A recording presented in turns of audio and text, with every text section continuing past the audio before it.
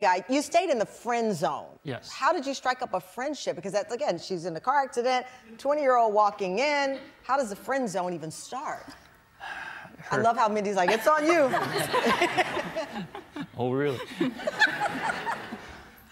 She was in Ohio by herself. Yeah. Her parents had just moved.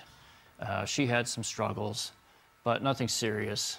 And the report that she wanted to take, there was delay after delay after delay. That wasn't my fault, it wasn't her fault.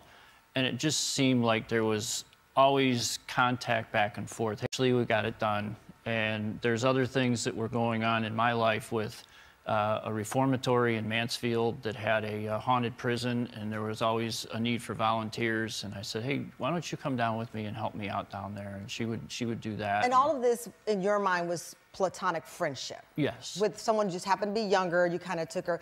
People might say, well, you know, you could take her under your wing as like a father figure, but clearly that didn't happen.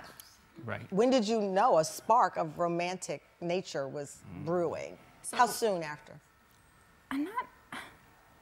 I knew, I think, sooner, because we would talk, and I would so confide in him. I'll make that point, because people would have assumed it was you. And it was Larry. It was Mindy. Yeah, and one night I leaned into his car, and this was after a couple years of texting back and forth and talking. I think I knew sooner than that, but I was like, don't make me fall in love with you. Don't make me. And I already did. I really already did. And it just kind of started from there, really. It was a long run, but it just So this was years of texting, building a genuine friendship.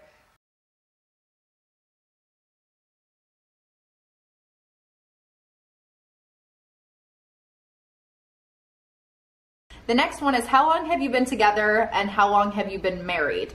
Ridiculous. So we've been together. We started dating when I was 20. So we dated for 4 years, and then we got married 2 years ago. It'll be 3 years in next September, September of 2019. So a total, 4, 5, 6, 7, 7? 7. Like 7 years we've been together.